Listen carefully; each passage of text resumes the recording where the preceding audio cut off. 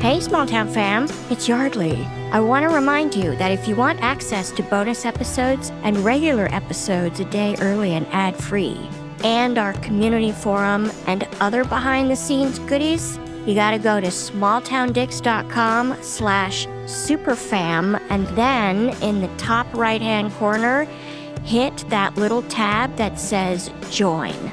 And then listen to the end of today's episode for a sneak peek at today's new bonus episode.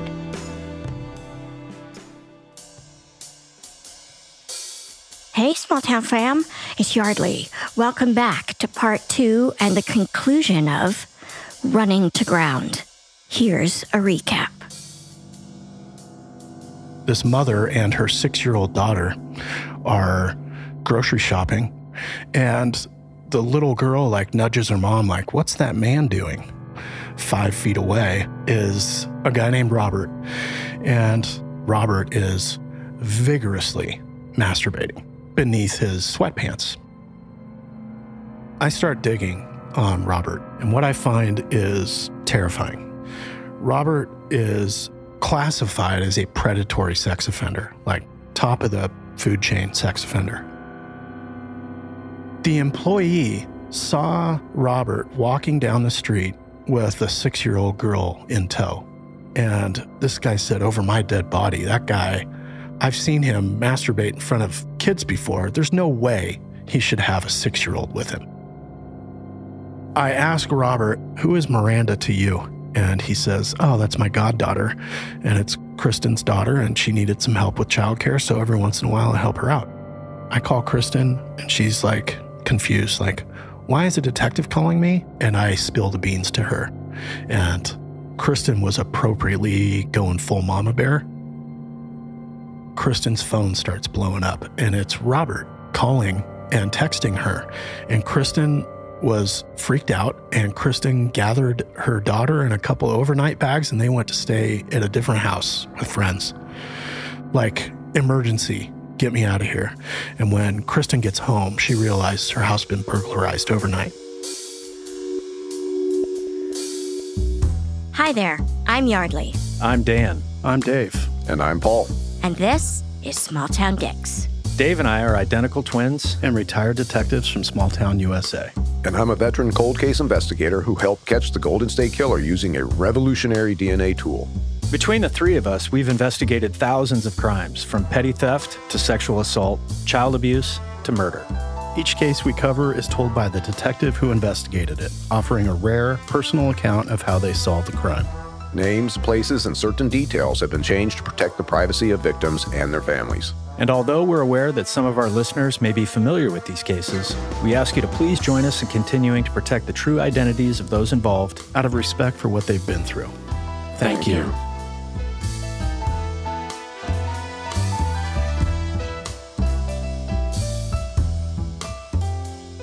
So Dave, at the end of part 1, we left off with Kristen and Miranda's house having been broken into overnight while they were away, staying with a friend, because Kristen was afraid that Robert might show up on her doorstep unannounced. And I can't say I disagree with her there.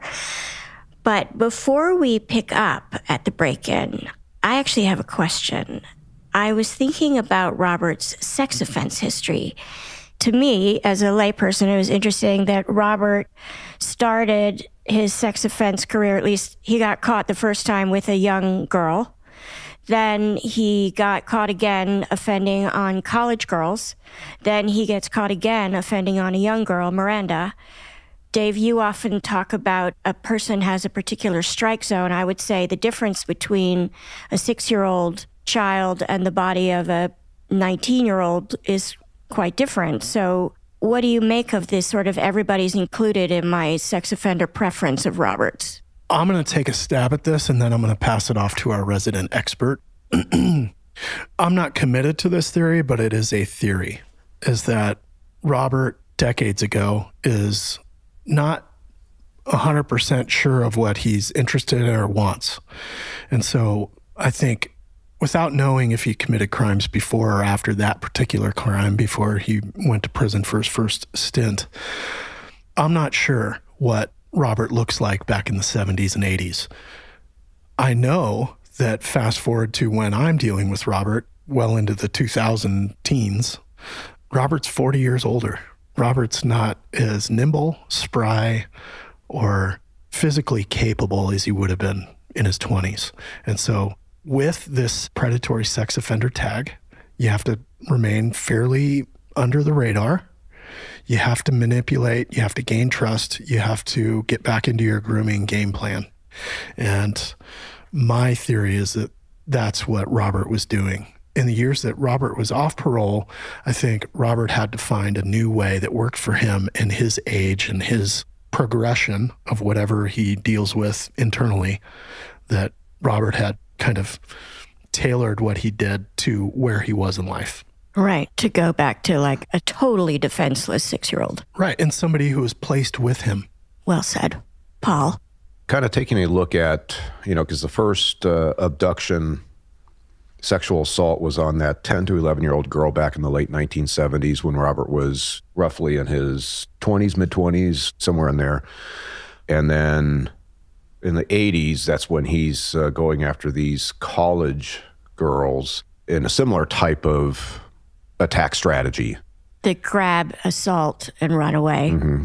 All we know about Robert now, 2012, 2014, it appears that he's going after the young girls. And to just take a look at the spectrum of the age of the girls, I would characterize him as there is a crossover offender type, because we see this with serial predators, is they will choose victims that do vary in age, sometimes in gender, and this is where we get that crossover offending. But there's, and I've used these terms before, you've got your situational versus preferential child molesters. These types of individuals like Robert, I believe his true sexual inclination is the young girls. However, that's when the situation presents itself, versus he can still attack like the college-age women. Because those women are out in the world unsupervised. Exactly. Now you have your preferential child molesters, and they will really just stick with what they prefer, which is whatever age group it is. And with Robert, it looks like you're dealing with prepubescent age girls. So my sense is Robert, over the course of his life, is a situational child molester, but his sexual preference is the really young girls. Right. That is so interesting. But now we have Kristen and Miranda's house has been broken into. We all assume it's Robert. And so that feels like a pretty big escalation for him. Yeah. So the point of entry is Kristen lives in a neighborhood with houses, individual houses, and the neighbor had a ladder next to the house, just kind of laid down by the fence, away from the road. It's midsummer. When Kristen left the house, some of the upstairs windows at Kristen's house were cracked open a little bit up on the second floor, and no balconies, but there's a ladder next door, and Kristen wouldn't have known that. So the thought is that the point of entry is one of these open windows in the second story ladder up the backside of the house. Nothing's taken, only things disturbed. Very suspicious, right? Yeah. Disturbed in a way like the burglar is looking for something? Yes. Like looking for something where it's not orderly, but it's not chaos and panic. It's methodically going through things and realizing when Kristen comes home, she's like, somebody's rifled through my things. Like, this doesn't feel right. Like they're thinking, maybe the thing I'm looking for is here. Maybe it's here. Maybe it's here. Assuming this is Robert, who's the burglar, he's going over to Kristen's house and he's expecting Kristen and Miranda to be there. When you have an offender who's willing to break into a house when there's people present, that's a dangerous individual. Most burglars, they avoid houses with occupants when they're just financially motivated. They don't want that. That's why residential burgs hit during the day when people are at work, and commercial burgs hit at night when everybody's home. I don't know if Robert got there and recognized that, Kristen and Miranda aren't here. I better break in and, grab maybe there's something that's incriminating against him within the house. Yeah, and I don't know. Kristen wasn't able to say this item is missing or this item is damaged, only that somebody was in my house overnight.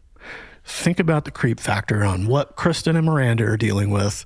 And then you get home after a horrible day of your daughter being forensically interviewed, and you're like, somebody was in my house.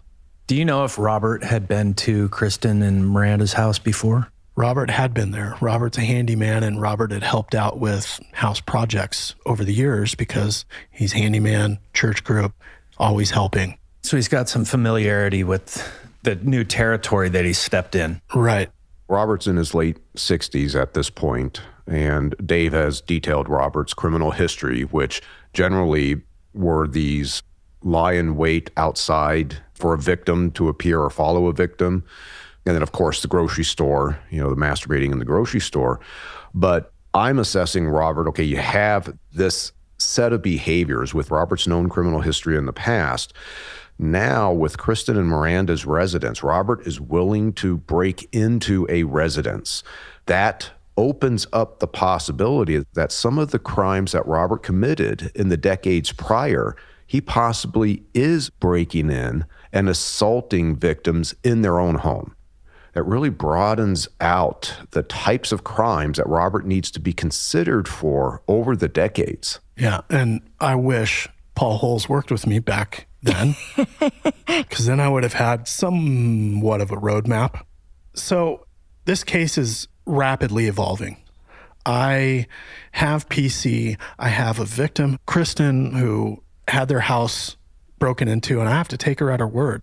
Like, you're recognizing things were rifled through. Okay, you're like, I don't have any reason to believe that mom's just making this up to get some exigency going, because clearly I'm taking this seriously. Given this burglary factor, plus I've got a predatory sex offender, I'm like, well, we're writing a search warrant. I'm getting into Robert's house. After this forensic interview, I start writing search warrant to get into Robert's house because I want clothing, cameras, laptops, flash drives, bedding, that type of stuff is what I'm looking for. Phones, too? Phones, yes. And in speaking with Kristen, Kristen said that Robert really dotes on Miranda, that in recent months, Robert had been babysitting maybe a couple of times a week, sometimes overnight. And Kristen says Robert takes photos of Miranda all the time. Like, Robert's screensaver on his phone, when I got Kristen's phone number, Robert's screensaver was a picture of Miranda. He had a desktop in the house. Later on, we get a search warrant. He had a picture of Miranda as a screensaver. Little, like, just pictures in frames that you get at Walmart with a little picture of Miranda. He's got like 5 or 6 pictures of Miranda. It's clear he has some affection for Miranda. He's saying she's like my goddaughter. I have to take that for what it's worth. I don't have anything to refute that currently, other than I have Miranda's disclosure at a forensic interview. But it's creepy. It's creepy. It's obsessive. It's not your kid, and that kid is plastered all over your bedroom and your office. Well, in the grocery store, Robert is masturbating while looking at a little girl. He's now got permanent images of Miranda on his phone in his house. What do you think he's doing when he's looking at those photos? Right. So I head over to the DA's office, which is in the same building as our courthouse, where the judges would review and sign my search warrant. So it's mid-afternoon. I think Miranda's forensic interview was 10, 11 a.m., something like that. So by 2 or 3, I'm deep into writing a search warrant. And I get over to the courthouse. I get it reviewed by the DA. DA says, good to go. Why don't you go get it signed? I am in judge's chambers getting my search warrant reviewed right before I get it signed, and my phone rings. And it's our county parole and probation office. And I go, I answer, and it's a PO that I'm familiar with. And she goes, hey, are you working a case with a guy named Robert who lives at this address? And I said, indeed I am. I'm on it right now. What do you got? She said, well, I'm Robert's roommate's PO. Oh, Daryl. I'm Daryl's PO, and Daryl called me a moment ago and said, hey, I was expecting to see the police out here this morning, but they haven't come. So I'm calling you because I'm not sure how to get a hold of this detective. But I think they might be interested in what has been going on since last night. Daryl said, right after Sergeant Brian and I left, Robert started kind of frantically walking around the house saying he's going to get arrested. And Robert started packing up all of his belongings and had packed up about 95% of his belongings overnight, quit his job, and left abruptly with all of his valuables. There's a few things left here and there in his bedroom and in his office, but I figured you guys might want to know that. Okay, I do want to know that. Right after I hang up with the PO who had relayed what Daryl told her, I'm calling George, Don, Dan, everybody, saying, I need you to get to Robert's house and break down that door and seize everything we can for now. I'm 10 minutes from getting signed for this warrant. Like, in the interest of preserving evidence, we can go kick in a door.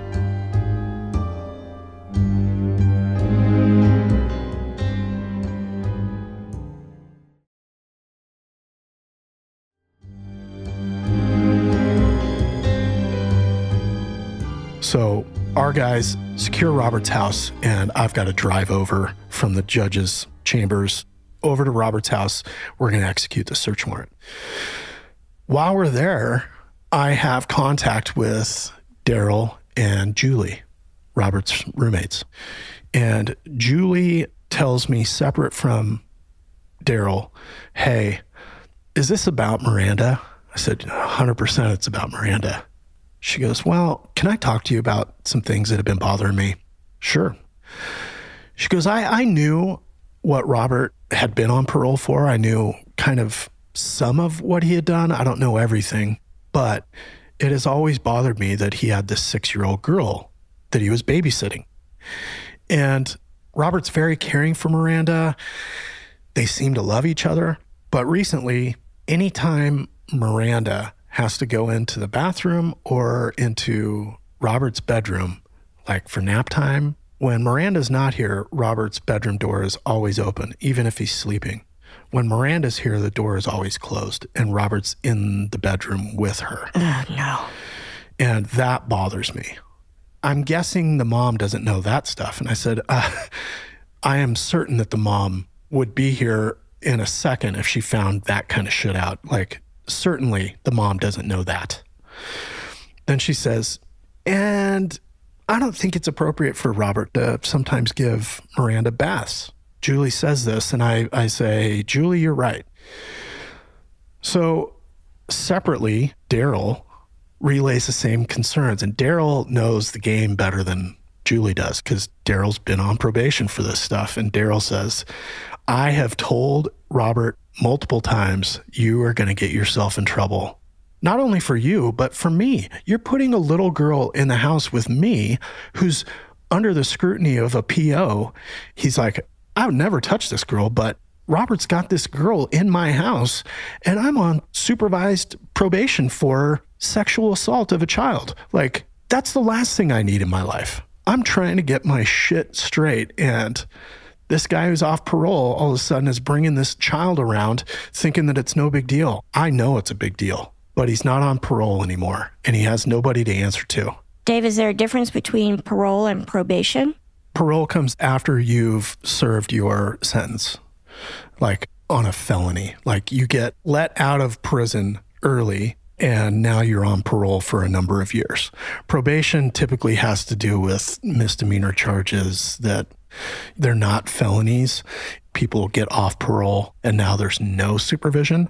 In this case, I believe Robert to be one of these types of suspects where they will choose against early release so they don't get released on parole and they don't have conditions. So they're like, I'll just stay in, serve my whole sentence, which might be 3 or 4 more years. But now when I get out, I am square with the house and I am not on paper. There is nobody telling me when I have to check in or take a piss test or take a polygraph. I'm on my own. We have dealt with those folks in the past, and I truly believe Robert's one of those. Like, I'm going to be under scrutiny if I come out on parole. I'd rather just have that expire. Yeah, and when you're on parole, that's when now your residence... You have to report where you're living if you're a sex offender. Mm-hmm. And law enforcement can go inside and search to make sure whatever conditions of your parole you're not violating. And so you can imagine somebody like Robert, who possibly has some materials inside his residence that are illegal. He doesn't want that surprise knock on the door and say, "Hi, Robert, we're going to come in and just check things out." Right. I never thought of that. So I'm getting a clearer picture about frequency, like what life looks like inside of Robert's house when Miranda's there. And it's consistent with what Miranda says. Miranda says, "I don't like bath time. I don't like nap time." The mom, Kristen, had found out about nap times a few months prior. Kristen found out there was a nap and that Robert had been in the same room, but not like sleeping in the bed with Miranda. And Kristen said, "Never again. I don't want you sleeping with my child. Just put her out on the couch." Kristen doesn't know about Robert's roommate and his past either. Ugh. Like, these are deceitful sex offender men who took advantage of a trusting mother who needed some help. I'm not saying Daryl did anything to Miranda. I'm just saying it's not appropriate, knowing what their past is, for Daryl and Robert to have a girl there. Daryl recognizes this and is calling out his roommate, but he can only do so much. Right. And he is still lying by omission. Right. So it's a complex case. There are some unsavory folks here, but truly, Julie and Daryl are on the right side of this. They're doing everything they're supposed to do. So we execute the search warrant at Robert's house. During this search, we find just a smattering, like a little bag of clothing that belongs to a girl that would probably be Miranda's age. So the thought is it's probably Miranda's clothing that she just has here, just in case. And then I search Robert's office area, which is kind of like detached from the kitchen, and it's a makeshift office. And Robert has an old laptop, like kind of under the desk, that's got dust on it. So I'm like, that probably hasn't been used. He's got a couple of like Nikon cameras with memory cards. And so I snatch up all those flash drives. And then he's got typical office stuff like business cards that come in little boxes. So you can order your own cards online. So Robert had a bunch of business cards in boxes. As a handyman? As a handyman. So I went through this area and I fucked up. I missed something on this search. I wasn't as thorough as I probably should have been. We seized a laptop, digital cards, flash drives, children's clothing, some bedding, and that was it. Like, there wasn't a whole lot left. And I'm thinking, well, if Robert bolted out of here as quick as I think he did, he probably grabbed all the shit that I was going to be looking for. I am surprised he left behind any flash drives and little cards and cameras and things like that. I think he might have forgotten where he put some of them, because some of them were in like a little jewelry box, keepsakes, right? So I thought immediately when I find these flash drives in like a little jewelry box, I'm like, there it is. It's always on the flash drive. Sex crimes detectives have a saying, it's always on the thumb drive, because you keep it close. I can't put a laptop in my pocket, but I sure can put a thumb drive. I don't want that to ever lose my sight, because it's really valuable stuff to sex offenders. So I'm thinking, Robert probably grabbed all the shit that I'm looking for. Well, the next day I find out from the roommates, Julie and Daryl, that because of the police contact, police have been at this house a couple times, the landlord evicts the people from the house. Like, you got a week to get out. And so now I've got Daryl and Julie have to deal with Robert's bullshit, get them kicked out of their house. We're not there for Daryl and Julie. We're there for Robert. Robert took off and moved out. So now Daryl and Julie are having to move out of this house, and they start going through the belongings that were left behind. And in doing so, came across these business cards in the office. I had missed something. Among all these boxes of business cards, where it's like a box with 50 business cards, another box with 50 business cards. In one of the boxes, under the business cards, was a thumb drive, hidden, clearly hidden. And all I did, I like open up these boxes. I'm sure I handled this. I opened it up. Nothing looked off. Close it back up. I didn't individually look through. Well, Daryl and Julie proactively called me and said, hey, we think you guys missed something. We just found this buried under some business cards. Can we meet up with you to hand this off? Sure. So I met with Julie and Daryl, really helpful, handed me this thumb drive. And it turns out later on, we give that to our digital forensics guy, and that thumb drive has child sex abuse material on it. And the sex abuse material is very similar to stuff that I had seen throughout my career, which is not overtly pornographic, like sexual. In some communities, both in the US and abroad, especially in Europe, you get these archives of photos from nudist colonies. And nudist colonies consist of adults who are nudists and their children who thereby are also nudists. And so you have these colonies that kind of live in secluded compounds. This is our community and our kids, and we're all raised with the earth. And well, it's just a cover for adults wanting to be naked around kids. And that's truly what it is. Listen, I would never join a nudist colony, but Dave, because I'm the Greek chorus, I sit on this side of the table, I'm going to challenge you that nudist colonies are for sex offenders. I'll accept that challenge. Most nudist colonies involve people 18 and over who are consenting to their state of dress. The colonies that I'm referring to are a bunch of people 18 and over who have consented to their state of undress, who have now introduced toddler-age children all the way up to prepubescent and teenagers into a situation where children, we know, don't consent until they're 18. And now they're put in a situation where they have to coercively consent to being nude around strangers, people in their community, but it's not like a family member. And I find that to be extremely troubling for many reasons. Anybody who might stand in support or defense of a position like, oh, they're just children and, you know, it's a nudist colony, I'd go, that's fine. Just be 18 and over and go do your nudist thing, but don't introduce kids to it. We keep exposing kids to increased exposure to pornographic material, to sexual content, sexual situations, sexual subjects. That is all on the grooming checklist. And so when people try to make that argument, I always go, well, I mean, I can always fall back on this trusty piece of information, that sex offenders are intentional about where they put themselves. Well said. Challenge done. Yeah. So you get these archives with hundreds of pictures of all the same people in different poses, like at a pool party where everyone's naked, adults next to 8-year-olds. And then you get pictures that are very targeted, very focused on the child's genitals. That it's not a picture like you would have at a conference with everybody with their arms around each other. This is at a pool with a bunch of nudist adults with nude kids. And the pictures don't show the people's faces. They show just a band of all the prepubescent girls' breasts.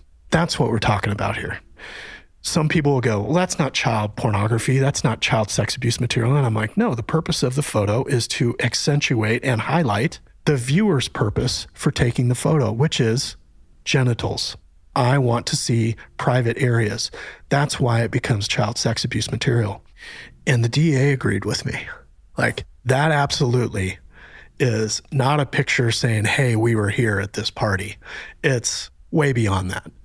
So I've got these in my back pocket. I've got these 4 or 5 charges of child sex abuse material. And I'm like, that's a big hammer too. I've got a sex abuse charge, at least. On Miranda. On Miranda. And now I've got computer stuff. Now you have to find Robert. Yeah. And here's the thing. After talking with Daryl and Julie, and they give me the Robert's on the run. You should probably know that. I go, well, fuck. I've got an unsolved burglary overnight at my victim's residence. I have a predatory sex offender on the run who quit his job. Oh, the roommate tells me that Robert is selling his Harley and he's selling his truck, trying to get money. And I'm like, he's trying to get out of Dodge. Like, he's bailing.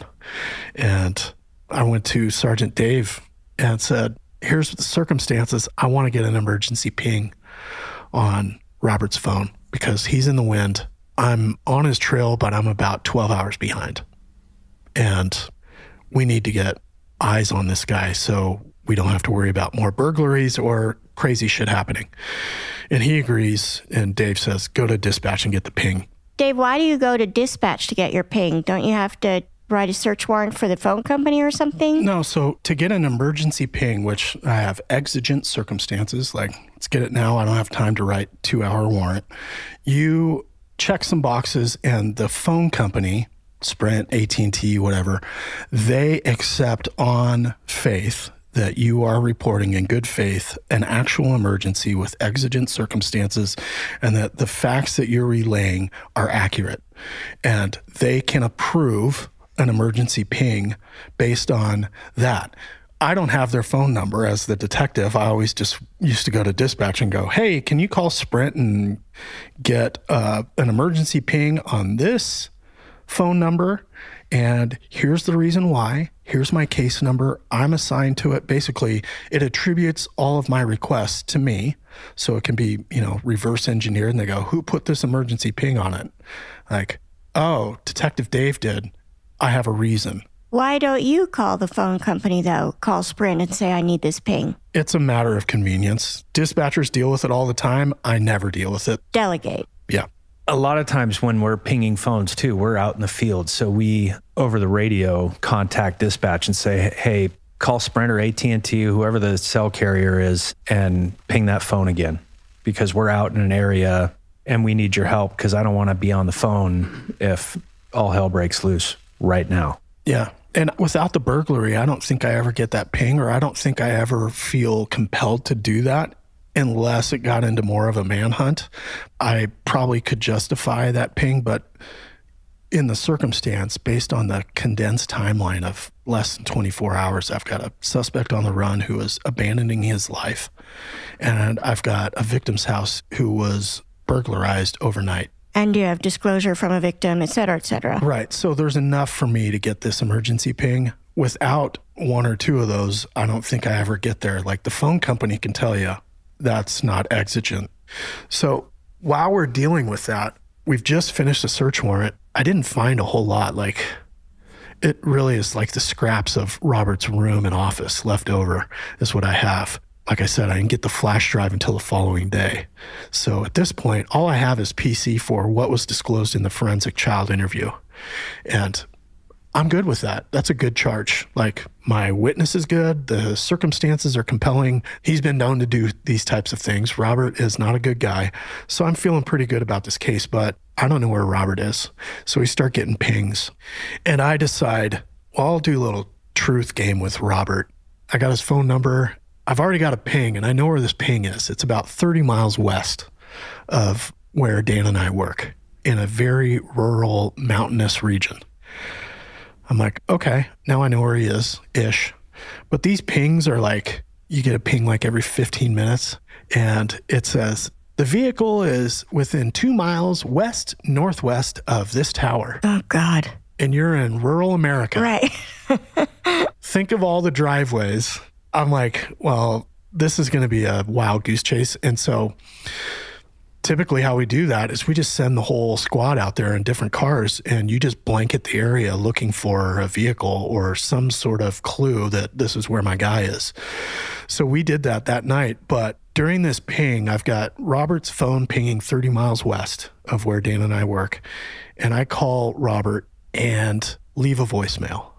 And I say, I got to talk to you, Robert. There's more that we've got to talk about. And right now it's a waiting game.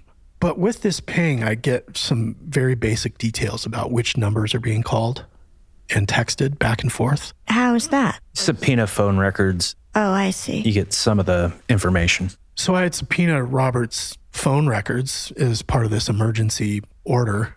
And I get some information that Robert is reaching out to a couple of friends. And when I heard their name, I went, oh, I know who those are. Because during the search warrant in Robert's office, I'm looking for anything. And I just see a Post-it note stuck to the wall that just has 2 names on it. Harry and Jane. And it's like Harry plus Jane.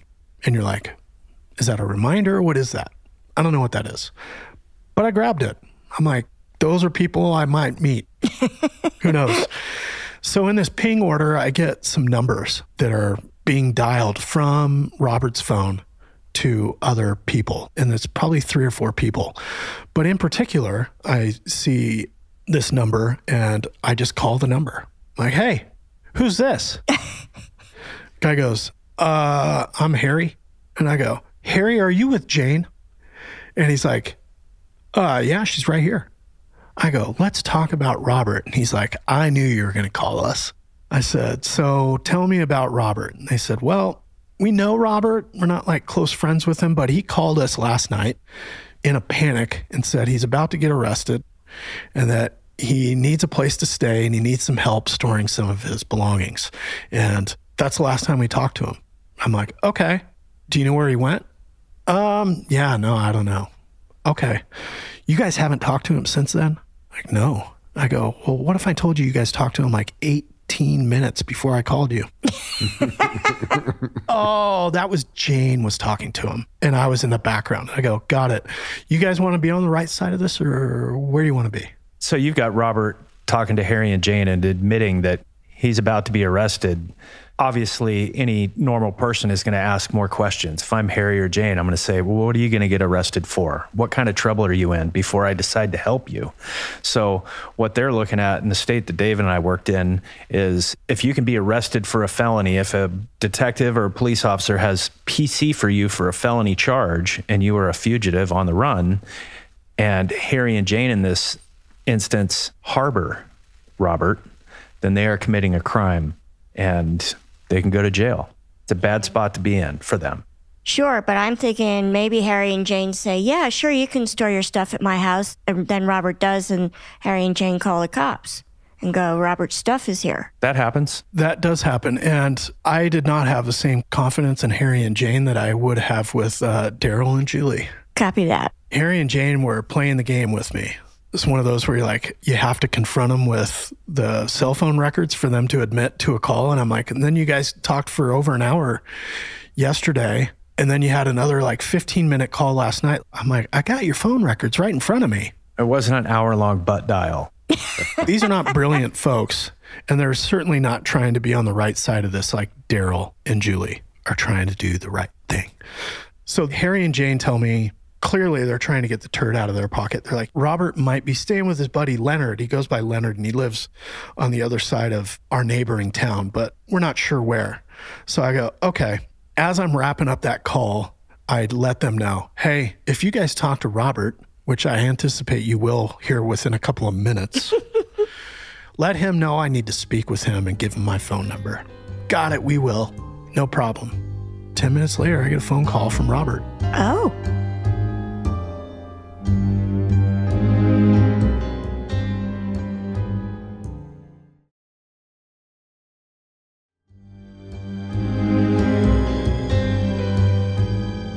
I was like, Robert, what's going on? He goes, you know what's going on.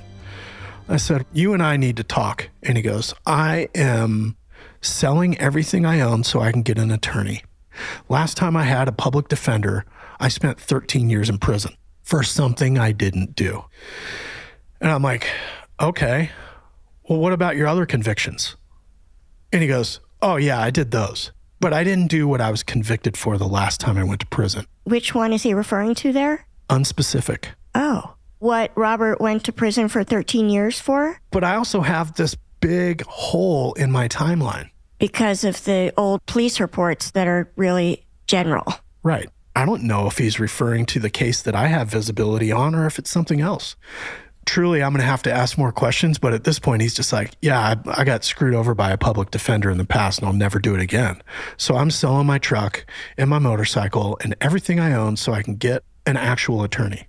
Okay, well, we need to hurry that up or I can arrange that for you, but I need to talk to you, Robert. And he's like, I'm going to be in hiding until this attorney issue gets resolved. And I said, okay, well, where are you? And he goes, I'm like 35 miles northeast of where you are. That's pretty specific.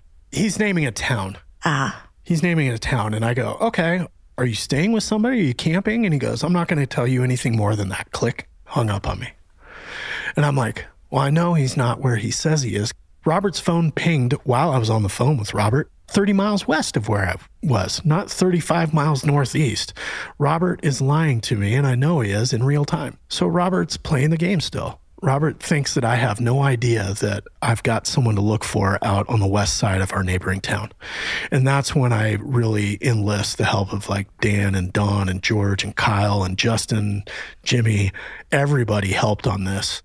So it's afternoon, and I go, screw this. I'm going to go find Robert. I drive to this area, this rural area 30 miles west of where Dan and I work, and kind of familiar with it. Like Dan and I grew up 10 miles from this area. So I've been out in this area before, but we're talking, you have like 1 mile long driveways off the main drag to get back to a property. And you got a lot of people in that area where Dave thinks Robert is. There are a lot of people in that area that aren't really cop friendly. They have big guns. They live out there for a reason. They just want to be away from people. And so, you know, you really got to commit when you're driving a mile into a property, you're committed. It's not like you can really turn around. It's a gravel driveway every time, and it's dark. There are trees everywhere. It's not a comfortable feeling. And I know who I'm dealing with.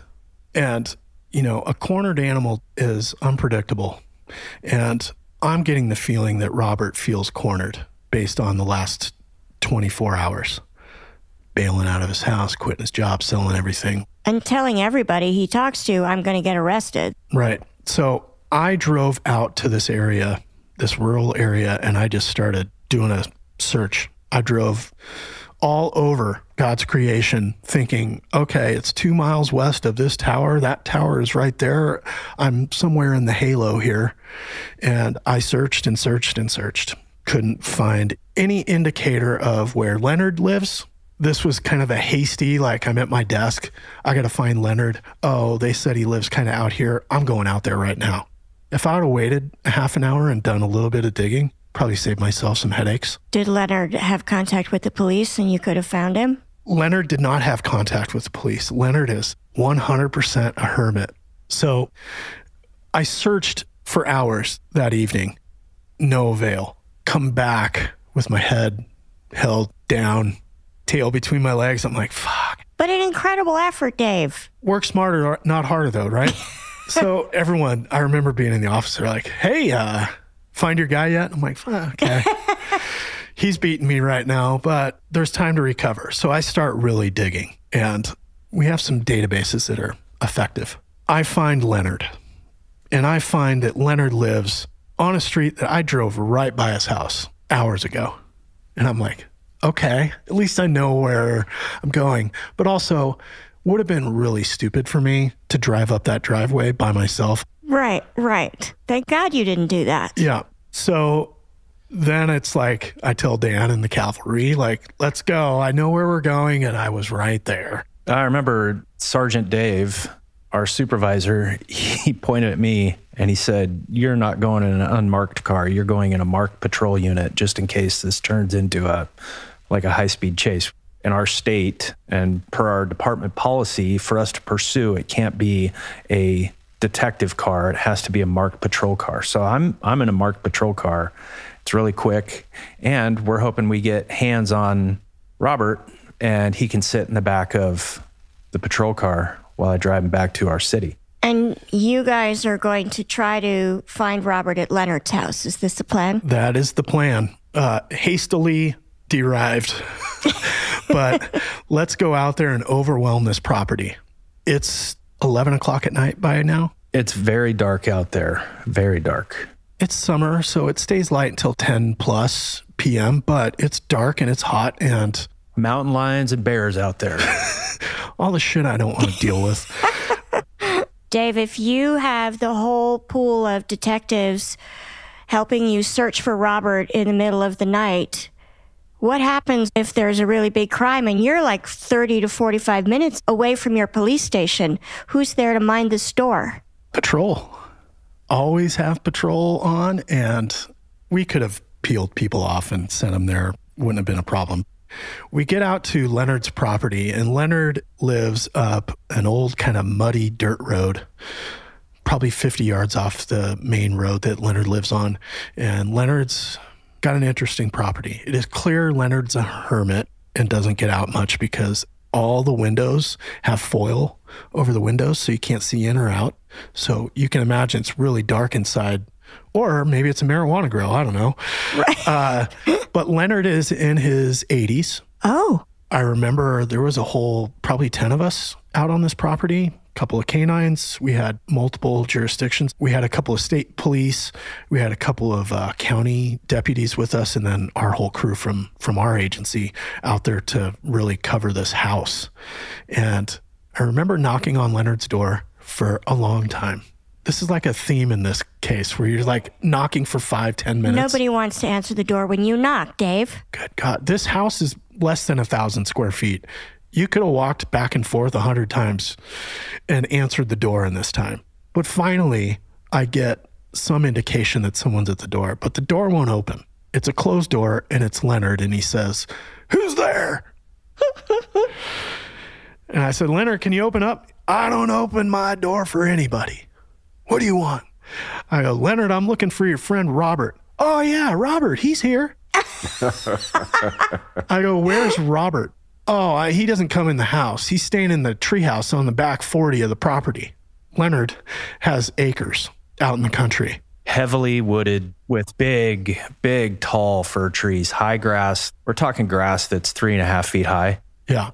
And we're going to search this at 11 o'clock at night.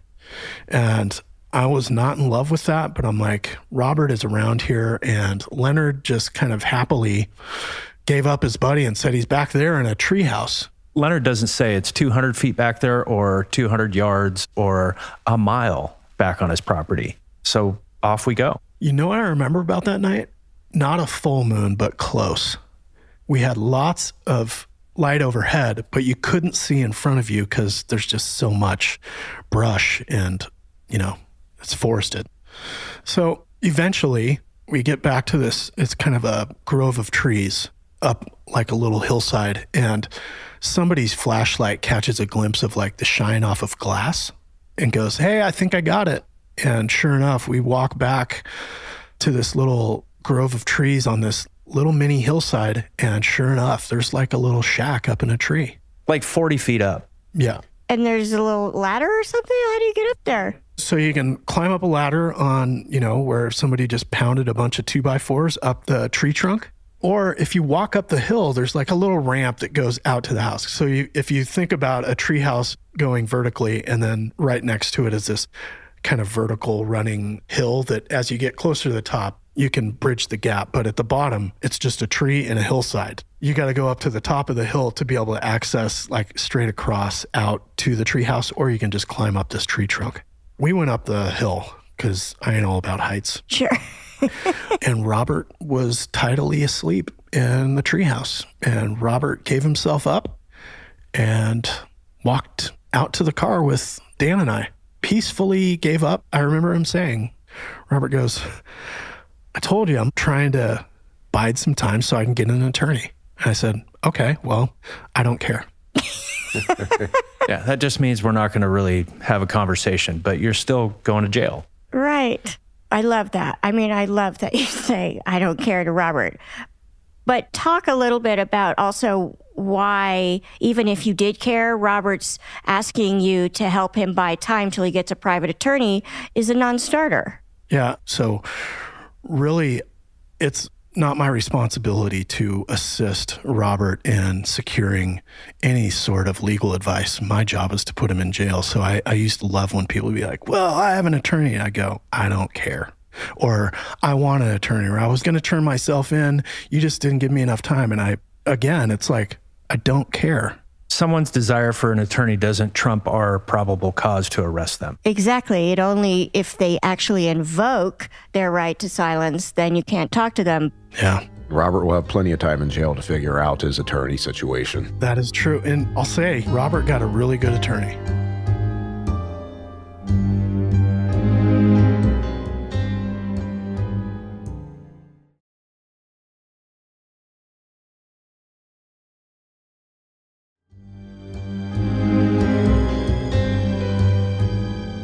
So, great resolution. I'm starting to come down now. Like, when you're looking for someone, Dan talks about the hunt. I'm sure Paul loved that about the job, was the hunt, looking for people, trying to link evidence to people to prove a case. I'm feeling pretty good about where we're at right now. And it's time to drive back to the police station. We got at least a half hour, 45-minute drive from where we are to back to the police station. And Dan's driving. Robert is in the passenger seat, front passenger, and I am seated in the back, interviewing Robert on the way back to the police station. Why isn't Robert in the back seat? I don't want suspect behind me. Oh. We switched up cars. I ended up driving Dave's unmarked car. I was the driver. Robert sat up front in the passenger seat, and Dave was in the back. And one of the other detectives drove the marked patrol car back. Yeah. So, Robert is handcuffed, and he's kind of turning towards the center console just to, acknowledge that he and I are in a chat. And that chat was 3 or 4 minutes before Robert invoked his right to remain silent. And we didn't have any conversation after that because them's the rules. Robert wasn't going to give anything up. I think Robert, like a lot of people who have experience with the system, learned nothing good comes from me talking to the police. And I'm not admitting to anything, and I'm not going to make the cop's life easier by giving this detective a statement. I'm shutting up. And we run into that a lot with people who have spent time in prison.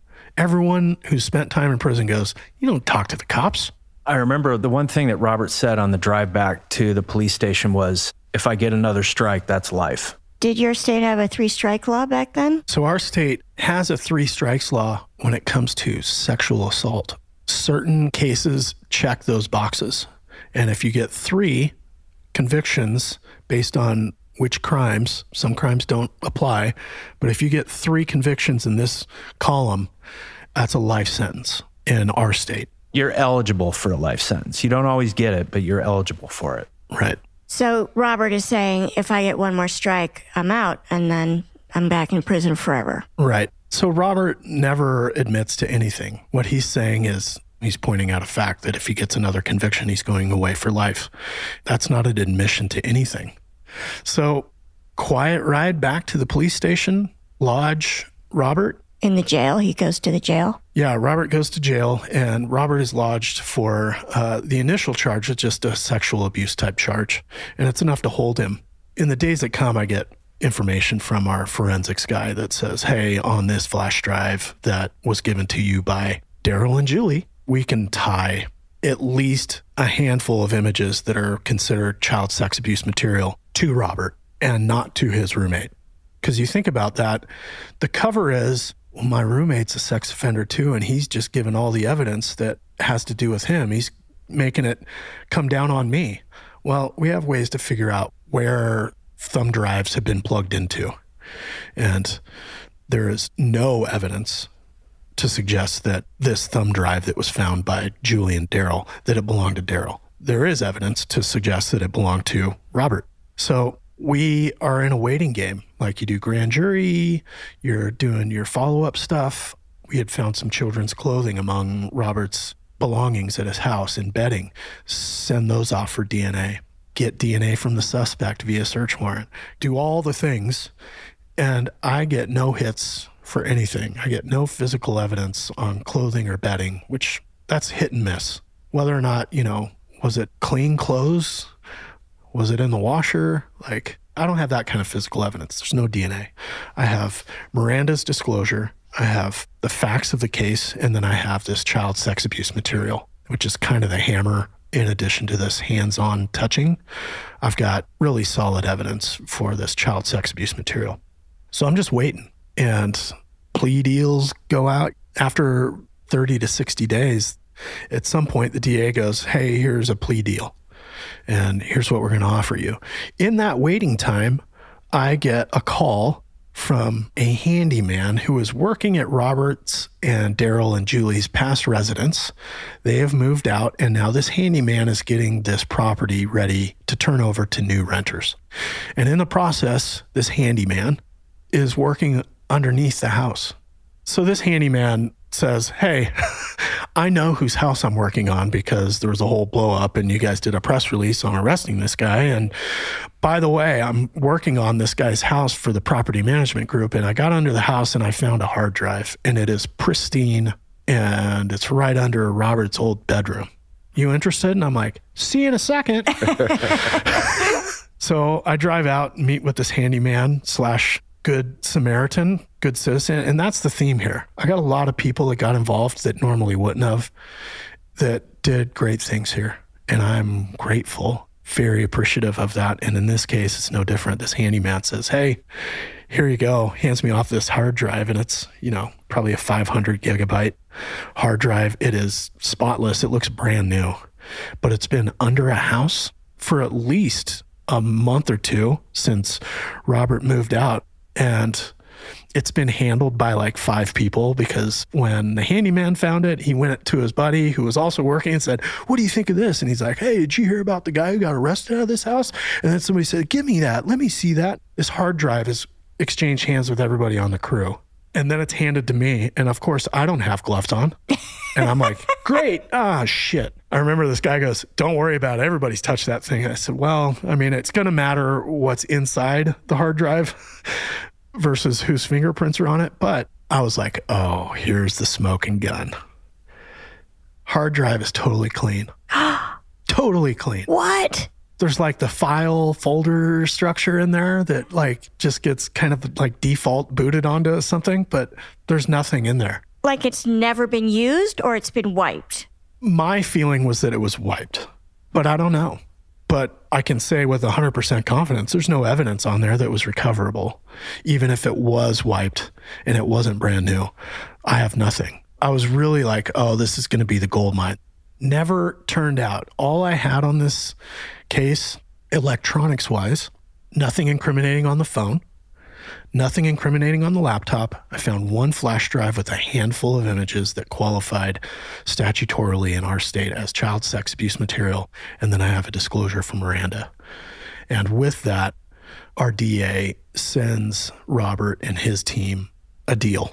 So Robert did get a private attorney, a good attorney. I thought for sure we were going to trial. Eventually, Robert takes a plea deal and was given 15 years. And so Robert will be in his 80s when he gets out. He's got a handful of years left on his sentence. And hopefully that ages Robert out of the criminal realm. I am not certain of that. I think Robert has a hard time not putting his hands on people. What happened to the 3 strikes thing? This crime didn't qualify for that? This crime did not qualify for that based on its attorneys and whatever. It's over my head.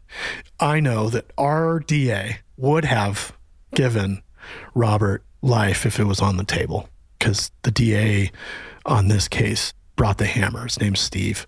He was a good one to work for. Also, Katie worked on this case. They don't just lay down. So, good resolution. So, Dave, I guess I just have to ask. I feel like we all, at least sitting at our table, assumed that it was Robert who broke into Kristen's house the night that she was like, I have the yits, I'm taking Miranda elsewhere because this guy, Robert, feels dangerous. Did you ever get to ask him or did he ever cop to being the one who broke into Kristen's house? Robert denies being the person who broke into Kristen's house. If I was a betting man, my money would be on Robert being the guy who broke into Kristen's house. Robert wasn't square with me about where he was inside the county when I was looking for him. So why would he own up to breaking into his victim's home when the police are starting to close in on him? Totally agree. So I tell that story because what always stayed with me were the number of heroes that none of them knew each other. So mom number 1 in the first grocery store case is a hero. Mom number 2 in the second grocery store incident is a hero. The employee is hero number 3. And Kristen, the mom, hero number 4. And we've got Julie and Daryl. Like, a lot of people did really good things to help get Robert in custody. And Robert is like every other sex offender I've ever dealt with.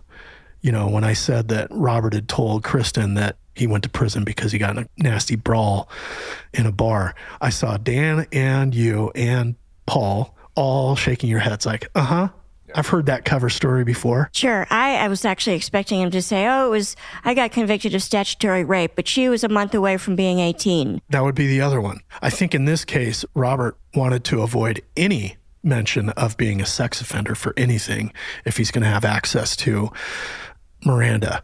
Now, people will go, what if Robert really was just like acting like her godfather? My response to that is no. Robert is a sex offender who is grooming people in his life so he has access to people like Miranda. It's not the other way. It's not innocent and then it became a crime. It's all grooming and deceit and manipulation so it can become a crime. If you look at sex offenders in this regard, every sex offender does everything for a particular reason. If you think this person has an agenda for everything they do, even if it looks innocent, when taken in total, you go, this person's grooming this person. And this suspect wants to get hands-on access to this person. And they are going to groom, manipulate, and try to get everyone to trust them throughout this child's life so nobody ever thinks that Robert would put his hands on someone because he treats her like his goddaughter. It is all manipulation. I can't say it loud enough. Sex offenders do exactly what they're doing for a reason. It is not a coincidence that Robert ended up in Miranda's company. Right. And also, by his own admission, Robert's telling multiple people, I'm going to get arrested. You don't say that if you don't think that you've done anything wrong. Right. Dave, did you ever find out what Robert's 13-year prison sentence was for? I was never able to determine that. I have always assumed it had to do with the two women on campus that were attacked, but I've never been able to confirm that with police reports. So who knows? I'm just really proud of Kristen and all the people in this case. Really proud of Kristen. She's strong, like someone you don't mess with. Proud mama bear. I love that. But also, as you guys say, I mean, Kristen, I'm sure, is grateful that she got somebody like you to pursue this, right? Who, when Miranda says, tell that detective to come back in the house, you don't go, no, I really think it's better if we wait till tomorrow.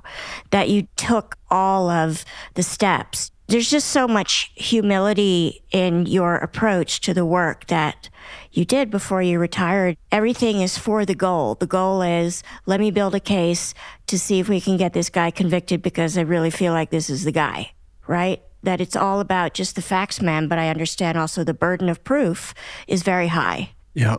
What stands out to me about the work you did on this case, Dave, is after the 2014 grocery store incident, you looked up Robert and you recognized this guy is a serial predator. And so when the call comes in from the store employee that Robert is with a 6-year-old girl, you already knew the situation, you know, and I feel for Kristen, here's a mom who was completely misled. And then the fear she must have experienced when Dave is telling her, well, this is exactly who Robert is. And find out that Miranda has been inside a house where there's 2 sex offenders living. Well, and this goes back to Robert. I mean, Robert meets Kristen through a church community group. I mean, what is a more trusting place to meet somebody? It might as well be a Boy Scout leader. Like, give me a break. It's a common cover. Right. And this is why police officers, especially detectives who have any time in this space, are not naive about this stuff. I think that all of y'all's former caseloads, the kinds of things used to investigate, there is no civilian comparison. And so, yeah, I mean, I think most people want to give somebody else the benefit of the doubt. But as I always say, if your every day is meeting people on their worst day, including the suspect, it's their worst day when you show up, then you come with a different level of perspective and experience that the rest of us, even after 7 years of this podcast, I can only barely scratch the surface of because I have not been immersed in it the way you all have. So thank you so much for bringing that to us.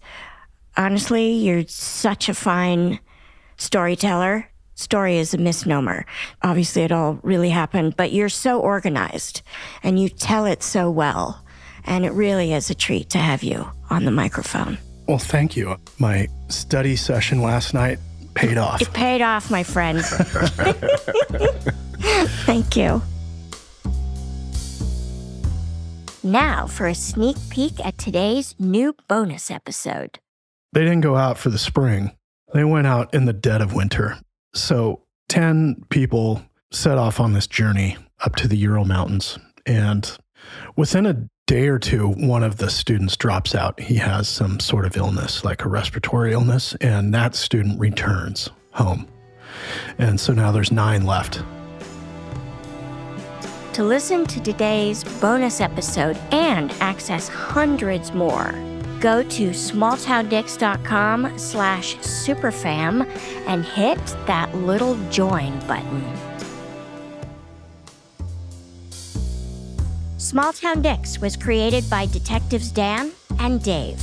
The podcast is produced by Jessica Halstead and me, Yardley Smith.